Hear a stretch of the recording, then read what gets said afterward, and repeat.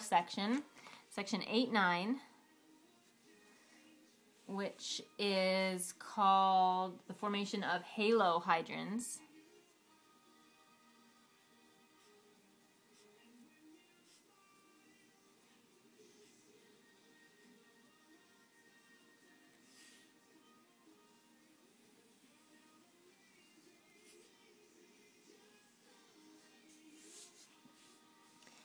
This reaction is really similar to the addition of halogen reaction that we just did in section 8.8.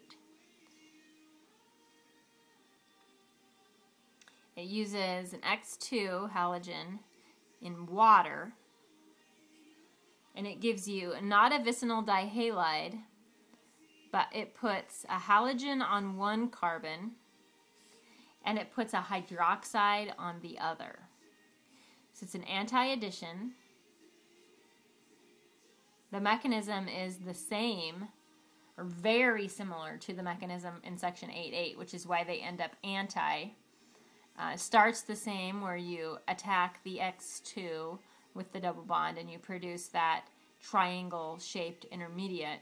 And then in the second step, instead of being attacked by a bromide ion or an X- ion, you get attacked by a water molecule instead.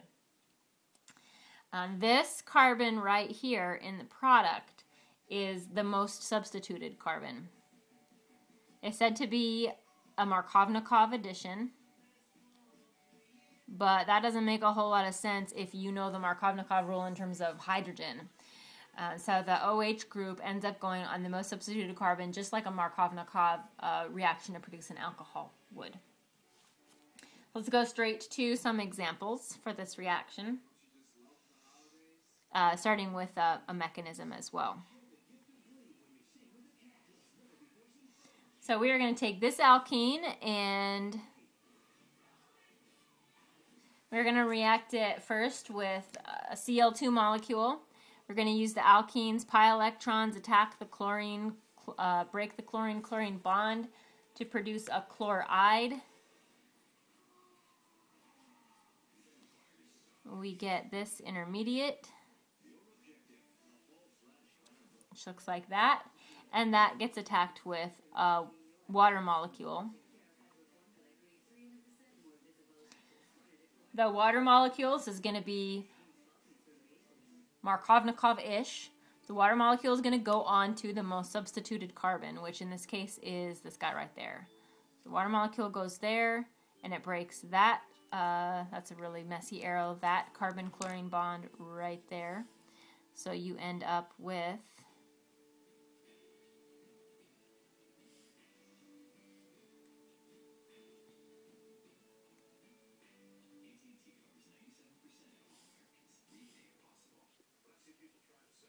that guy. I remember that these things are going on anti. We want to throw some stereochemistry in this so that we don't forget it. Let's go ahead and make the water molecule onto a dash bond. The chlorine will go onto a wedge. The methyl group has to be on a wedge as well if the water molecule is on a dash.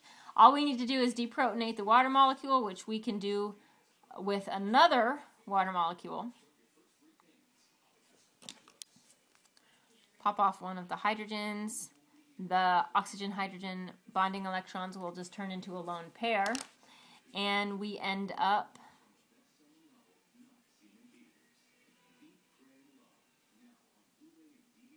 with this particular molecule, and it's going to have an isomer where the Cl is on the wedge, the dash, the OH is a wedge, the CH3 is a dash.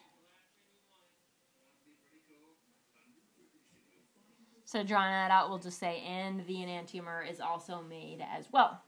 Let's do another example.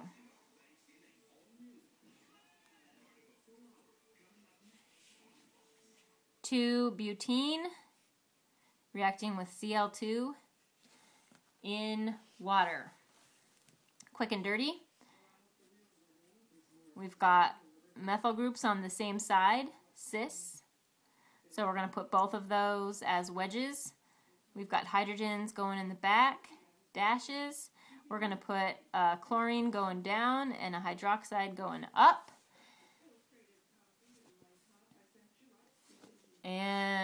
we could also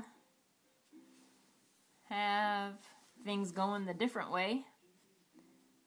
Where we put the chlorine down, we could have put it up instead. If we took some time to think about it in our head, we could probably predict in our mind whether or not these two molecules were the same or if they were isomers of each other. Sometimes it's faster to just draw them both and assign stereochemistry. This is 1, 2, 3. That's an S. And over here, 2, 3, that's an R. So these are going to be two different molecules. Let's do another one.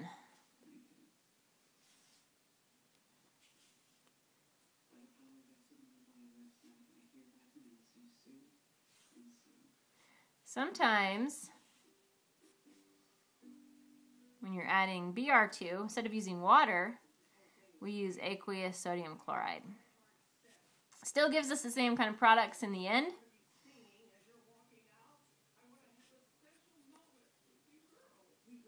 A methyl group, which we're just going to default to a wedge position, put the OH as the dash, and the bromine that we've added as the wedge.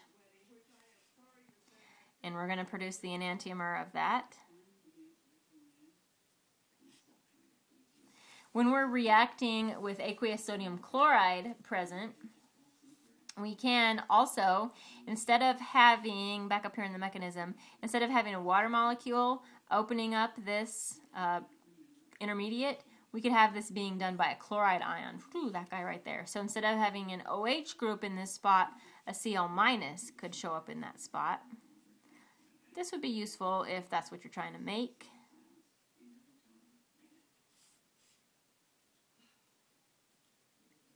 And we're going to have an enantiomer of that as well.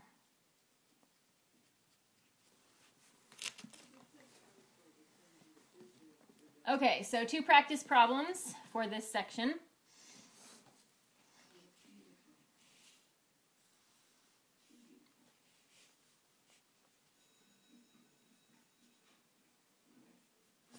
Let's take this alkene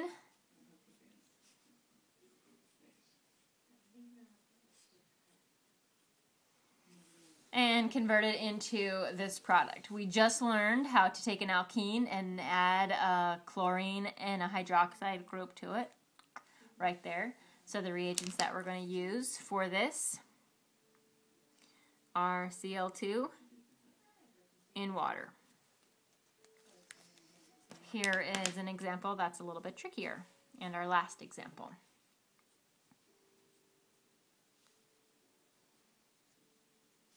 We're going to take this alcohol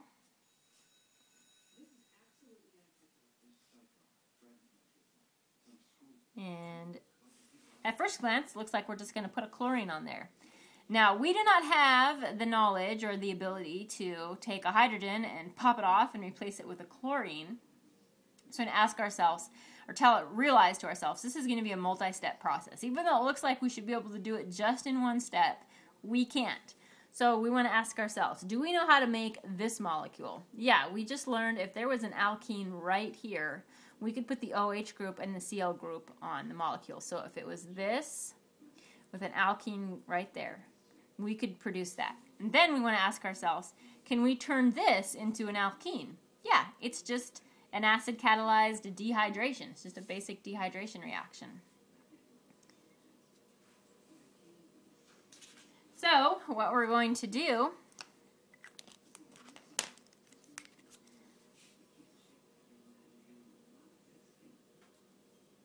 start with our alcohol. I'm going to use a little bit of sulfuric acid and produce an alkene. Following Seth's rules, the most substituted alkene will be produced.